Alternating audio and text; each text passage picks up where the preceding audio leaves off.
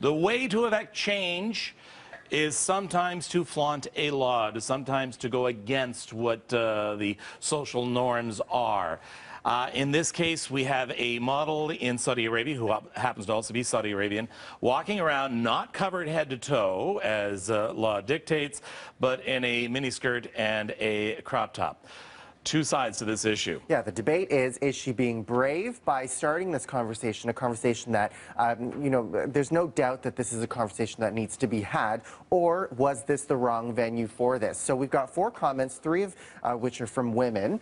Nadia first saying, I don't think she's mocking. She is brave in standing up for women who are suppressed in Saudi society today. Saying that, this is a conversation that needs to be had. Kathy tweets us saying, in countries where rules are strict and the value of women low, that might not be the best way to do it. There needs to be change. Jim saying, I don't agree that this law is a good thing, but put subtle pressure on them to change over time.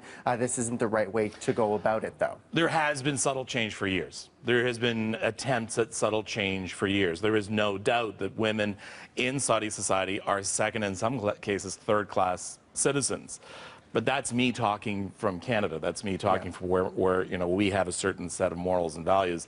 They have a different set over there. However, does that make it right? So it's a very interesting debate, and we actually value people in our society today who actually walked against what was normal in the 60s, per se, and affected change. And you can draw a lot of parallels, as you said, to what has happened here in Canada. It's just we're looking at it from a different lens. And as Lisa's saying, be brave. It's 2017. I will not be told what I can and can't do, regardless of where I am. So definitely conversation on both sides of things. So let us know what you think. Tweet us at BT Toronto.